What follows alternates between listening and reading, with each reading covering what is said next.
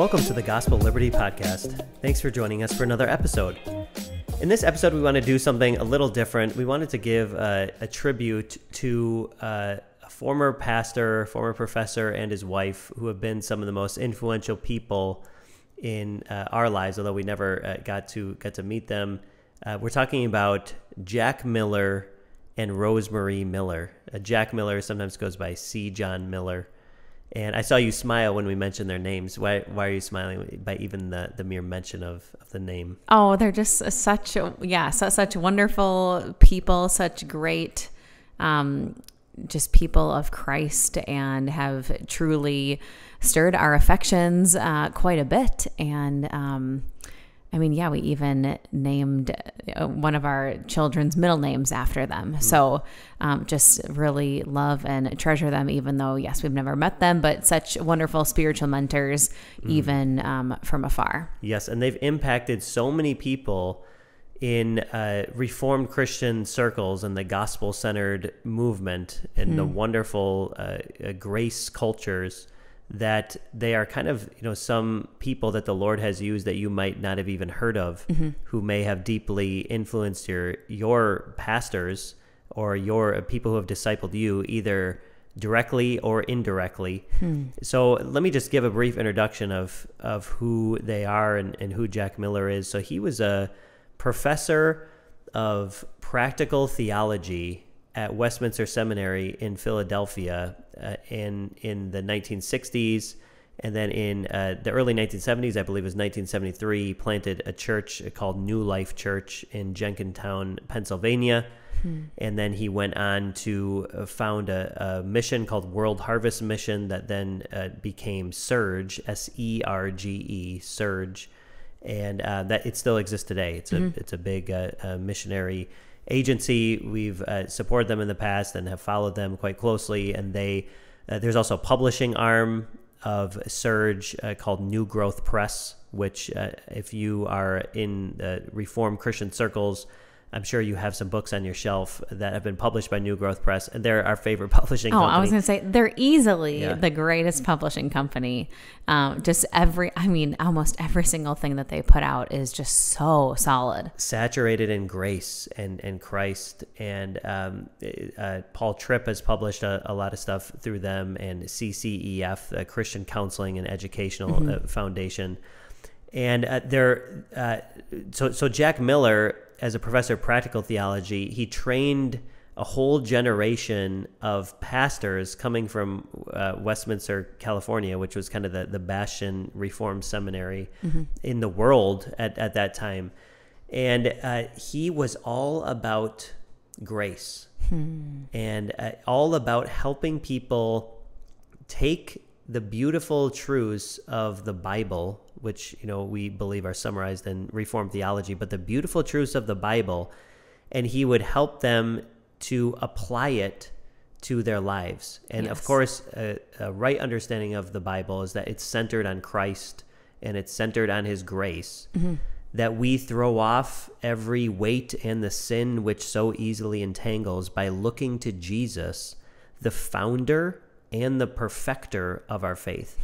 So he helped folks to understand what the Bible teaches about the fact that the gospel is not just the way that you become a Christian, but it's the way you make all progress and growth in your sanctification, that you continually look to Jesus to move towards perfection, which ultimately obviously will only come in glory after the return of Christ.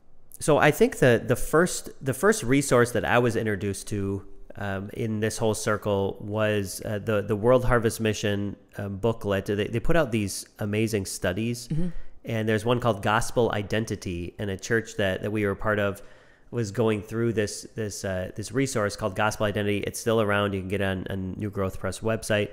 It's so incredibly helpful, and we just recently went through it again. We kind of occasionally revisit these old studies because they're so helpful. Good. You have to go back. Yes, for soul care and for your heart, and really getting to the root idols that we all struggle not to worship. Amen. And then soon after that, I think the first book length resource we were exposed to was Rosemary Miller, his wife, who is amazing gospel-centered woman. She wrote a book called From Fear to Freedom. And can you explain a little bit about where we were when we were exposed to that, and how it impacted us and what it's about? I mean, I don't really remember for sure where we were. I remember that I read it in like 2 days because it was just so good. And you are the bigger reader than I am. So for the listeners, that's actually huge. No, but it was, I mean, I feel like I've recommended the book to so many people and purchased it for so many people because it's just so good, and just literally From Fear to Freedom. I mean, it's kind of self-explanatory, but also just looking at your past or just whatever you have gone through in life, and other fears that you've gone through, or just major things in your life or minor things in your life where you're not fully understanding and recognizing your identity in Christ and truly getting to your heart and your mind and your whole self to fully understand the gospel, to get to that freedom in Christ. Yep. And because the subtitle is Living as Sons and Daughters of God. From Fear to Freedom, Living as Sons and Daughters of God. So it's all about our identity, your adoption. Your adoption. Yep. Your adoption, your identity. I mean, we can talk about this too, but they have an amazing sonship series. I just feel like so many of their resources are all intertwined. And as you get into them, it's just this beautiful, amazing world of truth that is just so grounded in Scripture and just very, very beneficial for the soul. Amen. So one of the main emphases of their ministry is that so many of the experiential problems that come in the Christian life is due to a lack of experiential understanding of the fact that we are children of God in Christ. Yes. That we so often can intellectually say, "Oh, I know I've been adopted by God. I know He's my heavenly Father. I know I'm a son of God. I know I'm a daughter of God." But do we actually taste that, and do we live out the implications of it, or do we live out of what they called the orphan mentality? When Jesus said, "I will not leave you as orphans." And we have not received the spirit of slavery to fall into fear, but we have received the spirit of adoption as sons, by whom we cry, Abba, Father. That's where that title From Fear to Freedom came from, because we live our lives in this perpetual, almost constant state of being fearful about this and anxious about this and worrying about what's going to happen. And we lack so much trust in the sovereignty of God and the love of God. Amen. And when we see how those come together in Christ on the cross and in His perpetual care for us by His Spirit to this day, and we actually have faith to trust that and live out the implications of our new identity, it changes everything. Oh, it completely changes everything. I mean, so many other practical examples of just, how you relate to your parents, or how you relate to friends or your coworkers, or struggles with comparison, or difficult people that you're interacting with, or just your own natural tendency to believe lies. Yes, amen. And the answer to all of that is the grace of God and the cross of Christ and the implications of it for us, which is the fact that we are sons and daughters of God who are dearly loved children. And what does Ephesians 5:1 say? Be imitators of God as beloved children, as dearly loved children.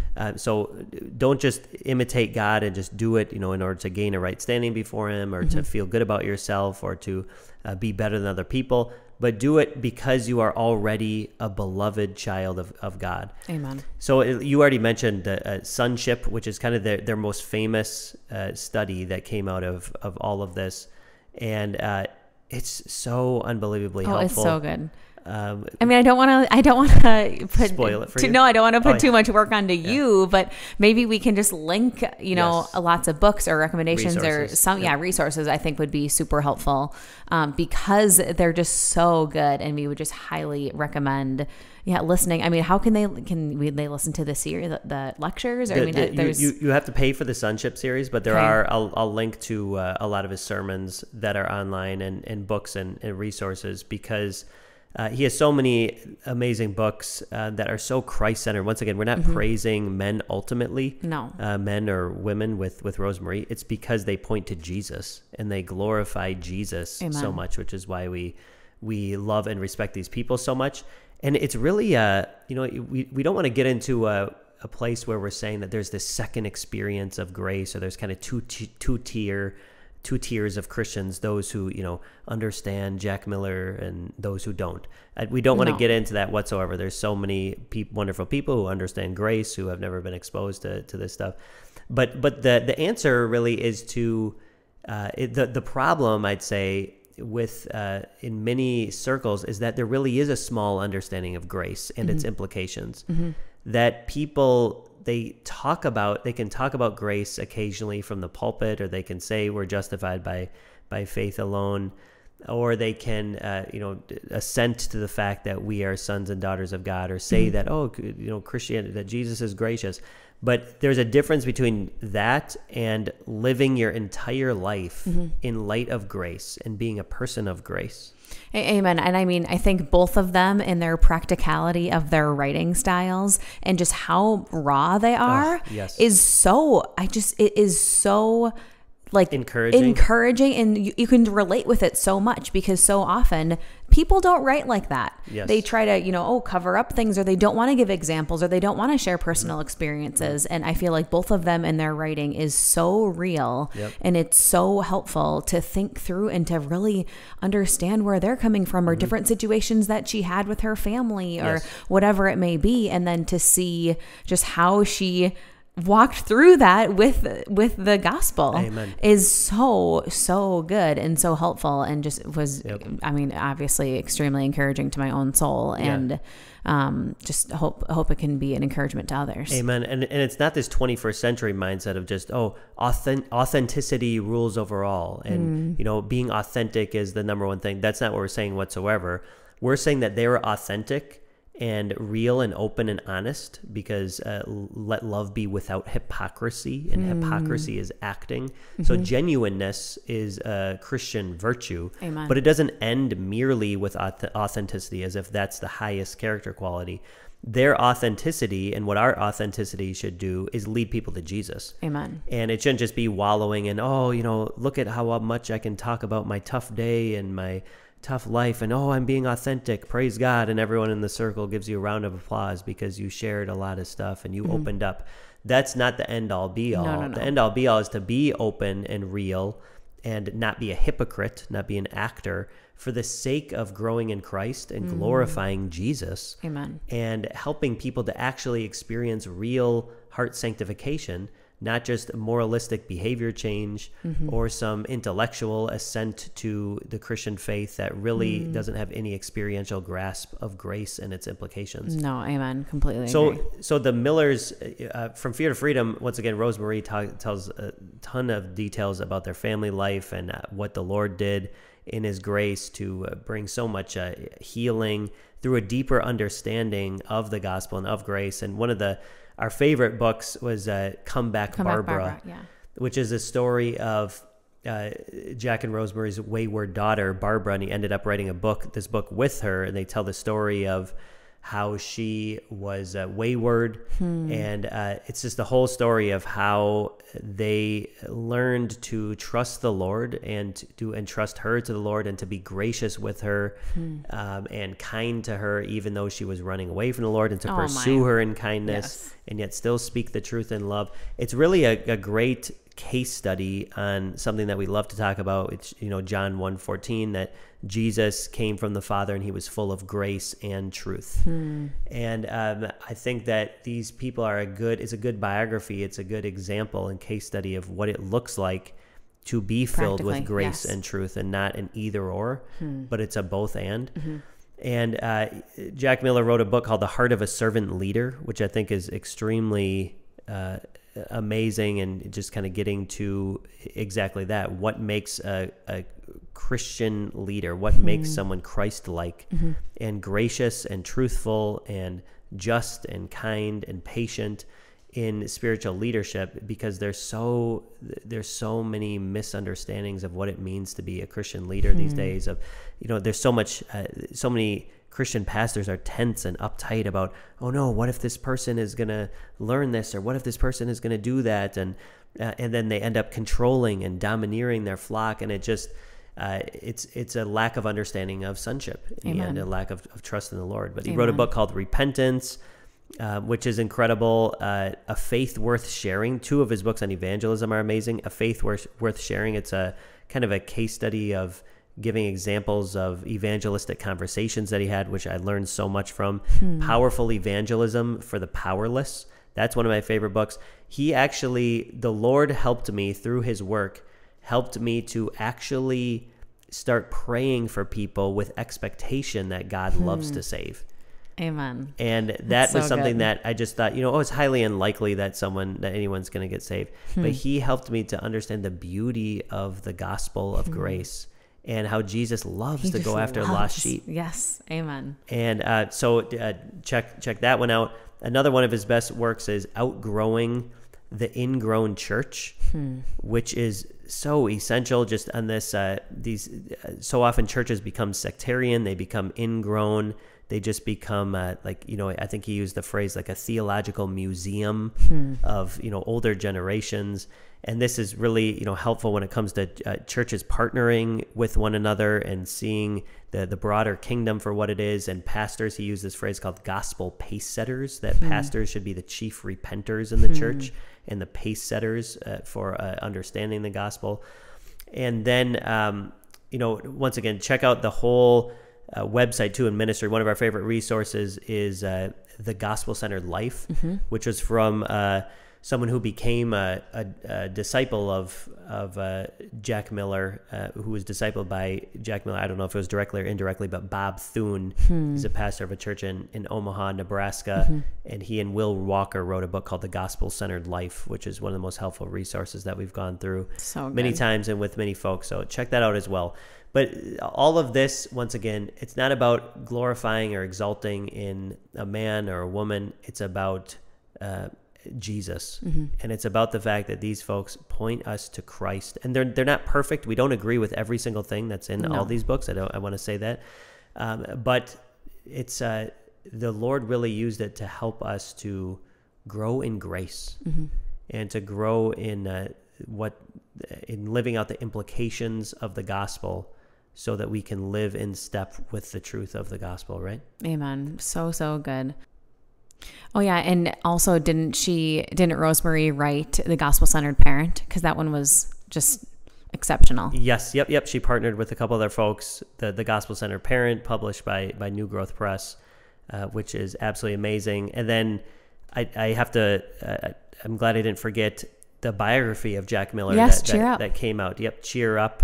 So good. By Michael A. Graham, which hopefully will expose many folks to the Jesus-centered teaching of these folks. It was published by P&R Publishing, Presbyterian Reformed Publishing, in 2020, and we read it together in the evenings. And what an amazing resource! So take a look at all these and be encouraged in the gospel. In Christ, yes, amen. Because it's what it's all about. It's about Jesus. It's about his grace and his cross and its implications for our life, for our joy in Christ, and for God's glory. Thanks for joining us for this episode of the Gospel Liberty Podcast.